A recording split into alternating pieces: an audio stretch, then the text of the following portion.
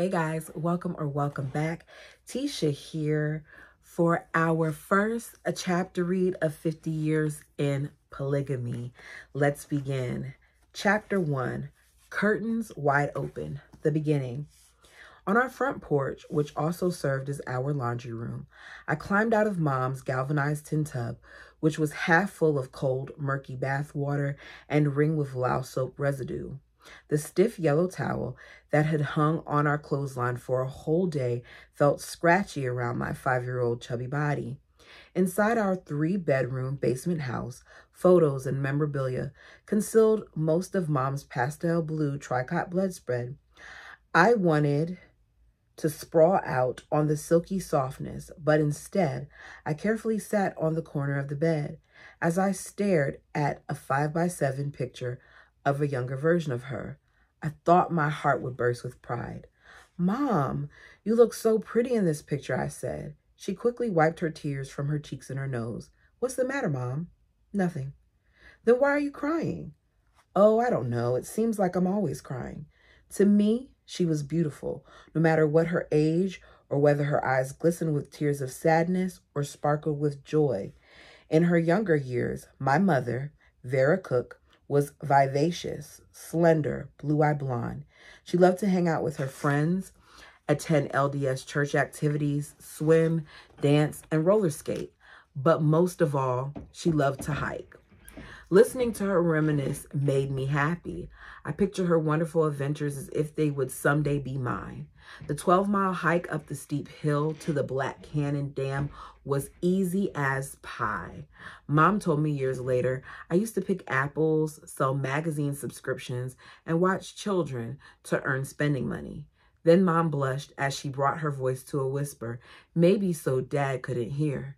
It was the summer, and I was 19 years old when I fell for Leslie Fenton. He was tall and handsome, she giggled. We'd been going together for quite some time when a real pretty girl came up and asked me if I was in love with him. You know what I told her? I was thinking, well, I guess I am in a way, but the words that suddenly shot right out of my mouth surprised me. No, I guess not. So you can have him. Mother sighed. I wonder who he married and where he's living now. Sometimes I wonder how different my life would be if I had stayed with him in the LDS church and not lived plural marriage with your father. After a long pause, she said, well, you know what, Sophia? I really believe the Lord must have put those words in my mouth to keep me from marrying the wrong man. In Mom's junior year of high school, her family moved from Emmett, Idaho to St. Anthony, Idaho, so they could be near relatives. Mom didn't want to leave her school and friends, so her parents gave her permission to move back to Emmett. There, she worked for her room and board and finished her senior year of high school. One Sunday, my mother attended church with her aunt and her sister Alice. It just happened to be the LDS meeting house where her future husband was teaching the adult Sunday school class. When I saw your mom across the room, my heart stopped. I fell head over heels in love with the most beautiful woman on earth, Dad often recounted years later, and each time he would boast about his gorgeous wife. Mom would pipe in, and Owen Alred was the most handsome young man I'd ever laid eyes on, and then they'd snuggle and laugh. I want you for more than just your looks, but I get the premise of this story. A few weeks after my parents' mating dance began, Dad had to leave town to finish a logging contract. The 3 months he was gone seemed like an eternity to him. His only thoughts were to get back to Emmett, where he could be near Vera, who was now his fiancée. What Mom didn't know about my dad and his family would change the course of our lives forever. Before long, he took her to meet most of his father's large polygamous family. My paternal grandmother, Mary Elvin Clark, had been sealed to Byron Harvey Alred for time and all eternity as his second plural wife. The sealing was performed by LDS Apostle Anthony W. Ivins. This wedding ceremony took place in Colonia Juarez, Chico, Mexico. I know I'm butchering that. I know I'm UAHUA, Mexico. See, I butchered it.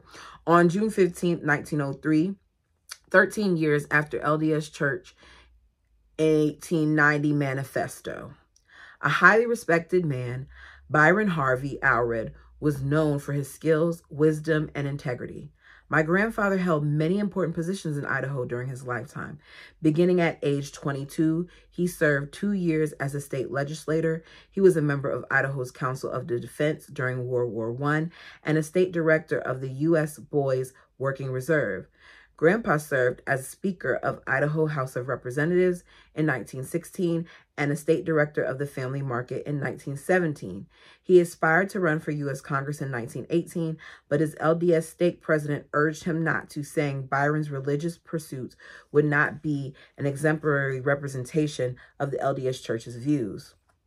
In one of Mom's recollections, she told me, your father already encouraged each one of his children to fast and pray to gain their own testimonies as to whether they should remain in the LDS Church or whether they should live plural marriage. When we were first dating, your father wasn't sure of his own testimony, so he was quite reluctant to talk to me about his parents' religious beliefs and the lifestyle his father and some of his brothers and sisters were secretly living. My mother said after she met Owen's parents, his brother Rulon, and his 3 wives, and some of the other siblings, she came to love and trust them. She felt they were honorable, faithful people. All of them accepted her as well.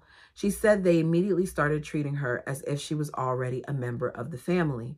And you know, Sophia, Mom continued, nothing about their polygamous lifestyle was repulsive or offensive to me. From the very beginning, I had no prejudices to overcome. I felt like I finally belonged. As months went by, Rulon and Byron spent many long hours preaching the importance of living polygamy. They answered questions from any and all prospective candidates, including my parents, and influenced many potential converts with their powerful personal testimonies.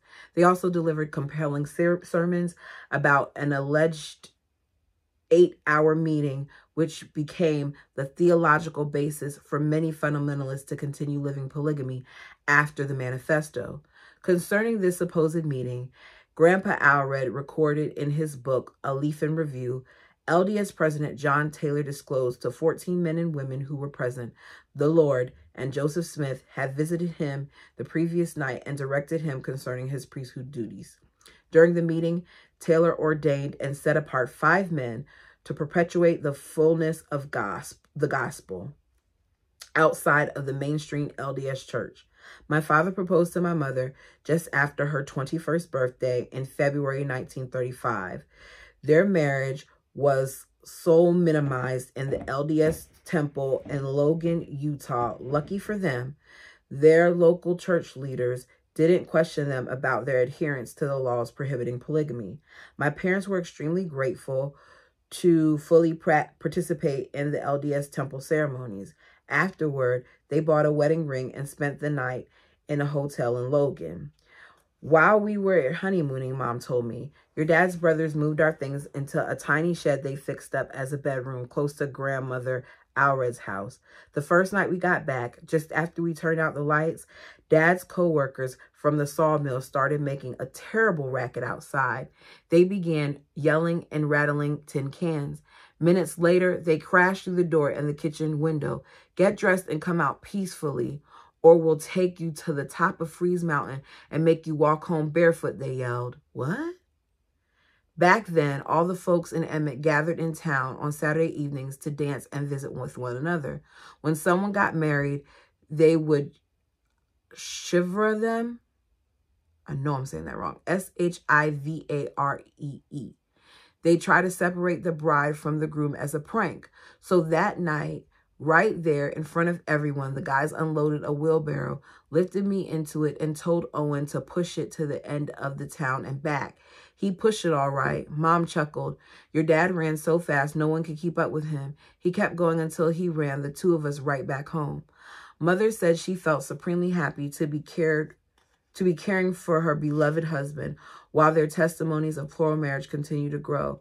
But most of all, she looked forward to the birth of her first child. Chapter 2, Mom's Devils, 1937 to 1946.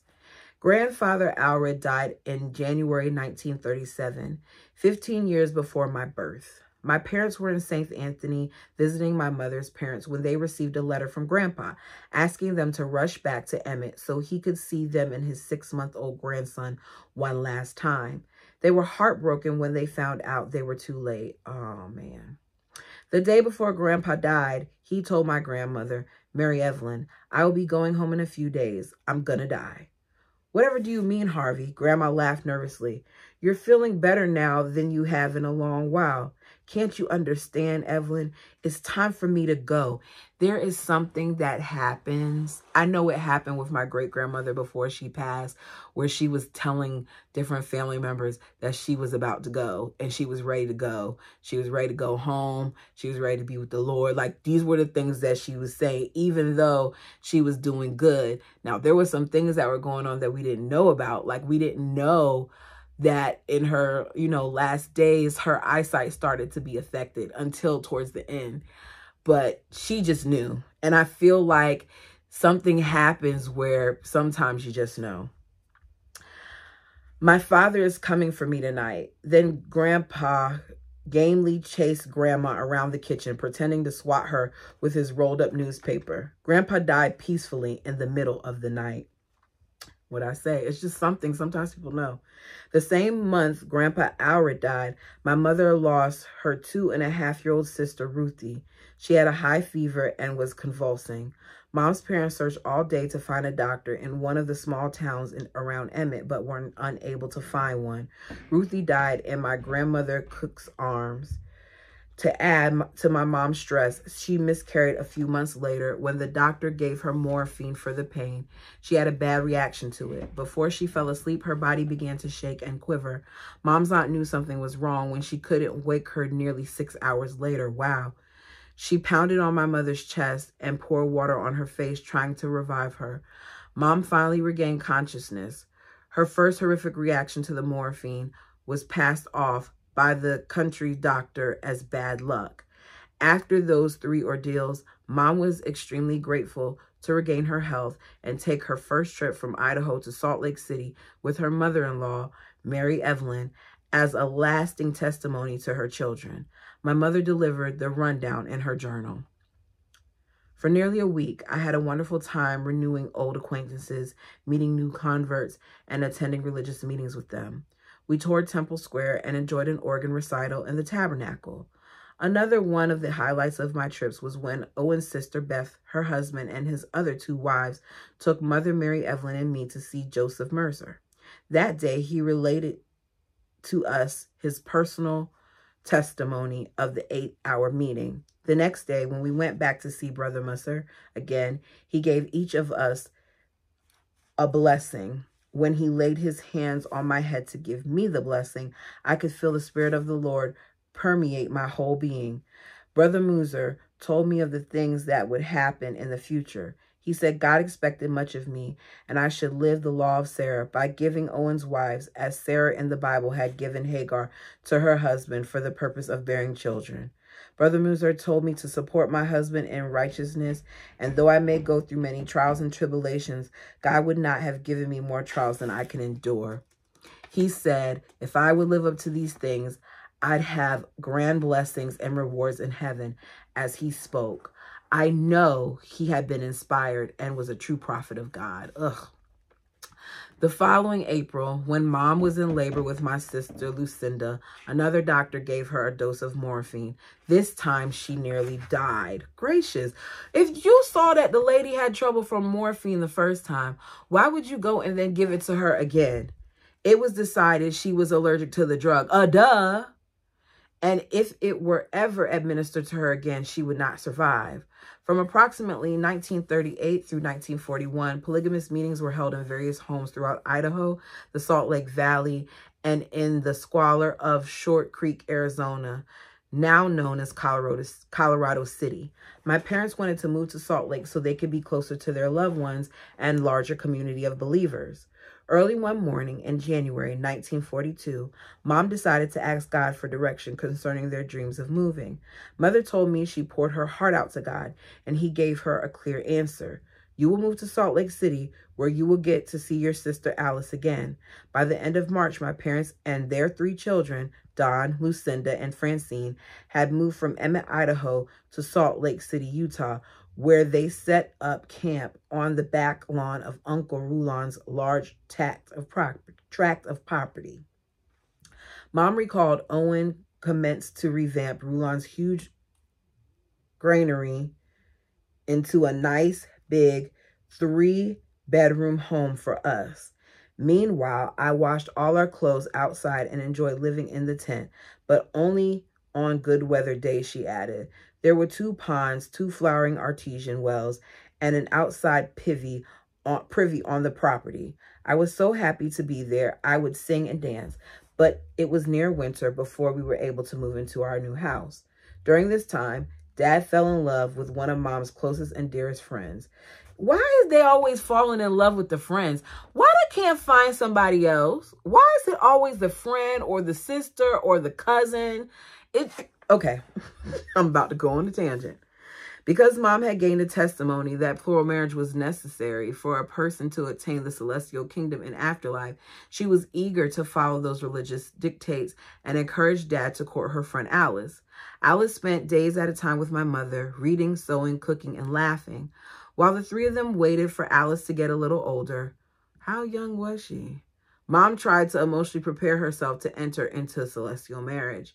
My dad was also courting a young woman named Eleanor. Okay, so how many people is he courting? She and Alice had also become very good friends. Since Eleanor was older than Alice, it was decided she would be Dad's second wife. Well, there goes that answer. While Alice would plan her wedding for the following June. Just 1 month before my brother Luke was born, Mother's desire to live the law of Sarah came to fruition. In May 1943, my 30-year-old mother placed 19-year-old Eleanor's right hand into her husband's right hand to symbolize her willingness to give him another wife. Goodness gracious. Y'all, I'm a little yucked out. When I asked my mom what happened to Alice, why she never married Dad, Mom said, Alice came to help me when Luke was born, and we spent a few more hours together. But for some crazy reason, she just up and disappeared. She was smart. The first year after your dad married Eleanor, things went quite well, Mom told me. Oh, some things were unfair, she tensed up, but the next few years became my trials from hell. By then, Dad had nearly completed the remodeling of the granary into a 3-bedroom home. Mom's 4 children slept in a small bedroom adjacent to her larger one. At the opposite end was Eleanor's room. While Dad took a turn sleeping with his young wife, Mom often found herself in turmoil as the sounds carried through the thin walls. So you can't be quiet while you're doing what you're doing? Ain't no way. For all of that, you might as well be in the same room. And I'm not trying to be gross, but if you're going to be loud to where I can hear you, where you can't mute your sounds.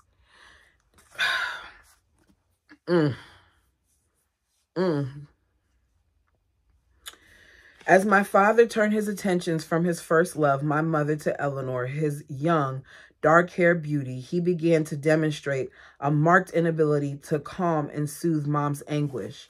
In addition, Mom believed the devil and his imps, on whom she blamed her suppressed jealousy as well as her feelings of inadequacy and depression, were attacking her soul, and they would surely be the cause of her demise. Aunt Eleanor, on the other hand, was a light in the dark to Dad. She was happy, attractive, energetic, and strong-willed. Her concern was not for Mother or Mother's children. After all, she felt they had enjoyed my father's undivided time and attention for 7 years, and now it was her turn. See, that's problematic in itself. You come along and now you're supposed to get special treatment. No, you don't get special treatment. But this is what happens. This is the other side of things. She was busy plotting how to gain all of Dad's love and attention for herself, and manipulating him into believing her objectives were for the greater good of the entire family. Other women living on Uncle Rulon's property became concerned as they observed the unfair situation. They advised Mom to stick up for herself. They told her that to let Eleanor have her way all the time wasn't good for Eleanor's salvation either. It was never a part of my mother's nature to manipulate or coerce others. Neither did she have the appropriate skills to assertively defend herself. Therefore, her attempts to make things equal and fair ultimately failed. In fact, the more she tried to express her needs and desires, the more defensive Eleanor became, and the more determined she was to have her own way. Despite similar trials among other families living plural marriage, the Allred commune was thriving and expanding. Large homes were built on Uncle Rulon's property or older homes refurbished for more close relatives. Over the next few months, Dad, Mom, Eleanor, and their children painted their house, planted a garden, installed appliances, and added an indoor bathroom. In the spring of 1944, my grandmother, Evelyn, moved into Uncle Rulon's big house to be closer to her sons and grandchildren. Uncle Marvin's, Uncle Rulon's, and Dad's families were enjoying each other's company with a sense of peace, good fortune, and unity, with no idea their little dream world would soon be turned upside down. On March 7, 1944, there was a widespread raid on polygamous homes across Salt Lake Valley in Short Creek, Arizona. These days, I call them attempted rescues, as government officials knew there were underage marriages, abuses, and other crimes taking place. It's funny how this story is told in different ways, but here she is calling it what it was and explaining that it's not just that we did this because you were polygamous, it's because there were some other things going on along with the polygamy. Around 8:30 in the morning, one of my uncle's wives rushed over to Dad's house to tell them the police had broken into Rulon's home and confiscated everything: personal property, books, papers, diaries, records, and anything else they wanted. The first day, Uncle Rulon and 2 of his wives were arrested. The following day, officers returned to arrest 3 more of his wives. 15 men from across town, one of whom would become my father-in-law, were also jailed. In early May, the men were indicted and sent to prison for unlawful cohabitation. The women were sent home to raise their children. Much of the correspondence between family members was in code, with changed names, dates, and addresses to cover information that would surely implicate them further. Articles expounding on the constitutional rights and religious freedom hit a few major magazines. Several happy, contented-looking polygamous families appeared in full-page photos, along with stories and testimonies of fundamentalist believers. According to my parents and relatives, stinging criticism came primarily from outside of Utah by non-Mormons who felt LDS church leaders and members had turned their backs on the very people who were faithfully living the laws their prophet Joseph Smith had ordained. On April 7th, 1944, the cover of International Events magazine, the world's news and pictures, highlighted my future father-in-law with his 5 wives gathered around a piano. The photo caption read, "Mate and 5 wives in close harmony." Little did the world know of the real events and the unrest in that united, and she has it in quotes, family. Uncle Rulon described his prison experiences in his journals. The warden told Joseph Muser that the church leaders and the authorities were anxious to make conscious concessions that would end this national and state issue. As parole dates were to be set, Muser counseled his brethren to comply with the state request, asking them to sign a document renouncing their beliefs and pledge to refrain from living with their plural wives. Joseph asked them to do and say whatever was necessary to get them back with their wives and children again. With their fervent beliefs God's law were foremost and above the laws of the land, most of the men refused to follow Joseph's advised concessions and sign a decree that seemed contradictory to their beliefs.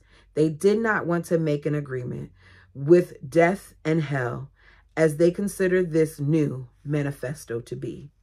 Uncle Rulon told us that Joseph Muser instructed his brethren to fast and pray about their misgivings. That evening, he and Joseph Muser said they had similar dreams in which the Lord instructed them to sign the document.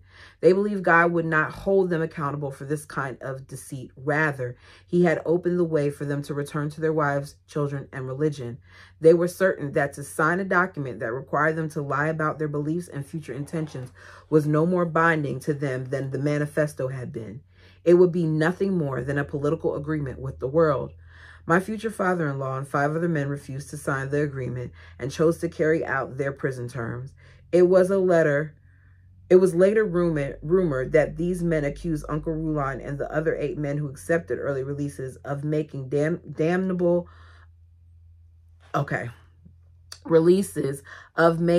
damnable of a choice as Wilford Woodruff had done in signing the manifesto. After that ordeal, many things would never again be the same among the Council of Friends. Neighbors, merchants, LDS church leaders, and government officials in the Utah hoped polygamous activity would eventually dissolve and go away. But it was not that simple. The arrest of the 15 men led fundamentalists to become even more tenacious in their convictions, beliefs, and secrecy. Then and now, hardships and trials are viewed as God's test of his choice people, to see if they will remain faithful and endure to the end. Whenever polygamy was publicized, our fundamentalists noted an influx of converts, proof they felt God was in fact upholding his cause. Those cases serve to encourage fundamentalist Mormons to shoulder up to their responsibility to keep building the kingdom of God, no matter the tribulations. Of the 15 men who were arrested, sent to prison, and released, all eventually returned to their wives to live in polygamy. With high birth rates among polygamists, the population continued to swell at an astounding rate, and the kettle was still boiling. And that is the end of chapters 1 and 2. We're being informed. I'm not mad at it. She's taken us from the beginning, it looks like, to, we're probably going to go up to her and stories and all those other things. I'm really excited about this book, and I hope you guys are too. Let me know your thoughts of what we've read so far down below. Please like the video. It does help the channel. Comment if you have something you want to talk about, and subscribe. Until next time.